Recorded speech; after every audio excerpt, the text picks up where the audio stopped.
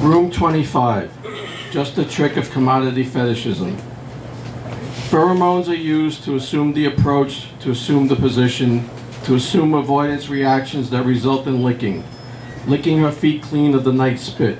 She can feel things including bacteria, a function in mate selection, stepped around her, be pleasingly firm, feels a hand rubbing, her scent mark nests nuptial gifts in the territory. She collapses just before an eruption.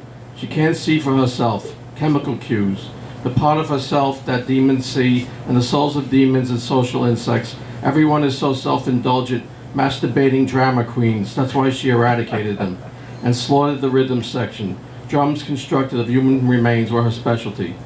Hidden sight, the remnants of a membrane tacked to the wall. Dogs sniff each other. A sonata of a parchment-toned housewife wraps pieces, knowing what you want, knowing that you want her, where you're not supposed to go. Lips and tongue applied to the parts. You know you can't continue.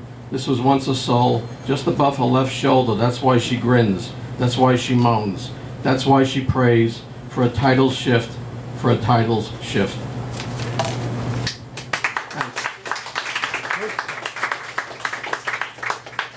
Room 28, Guidelines for Forensic Evidence Collection. Look out the window, see what is out there. The people cling to the walls as they go about their business. The women and men so pale descend the subway stairs, wait on the platform, taking delight in their regurgitation. Look out the window, spy through membranes. I'm in here, the door is closed. Disembodied voices praise the fascist states that climax while suckling corporations. These blessed United States.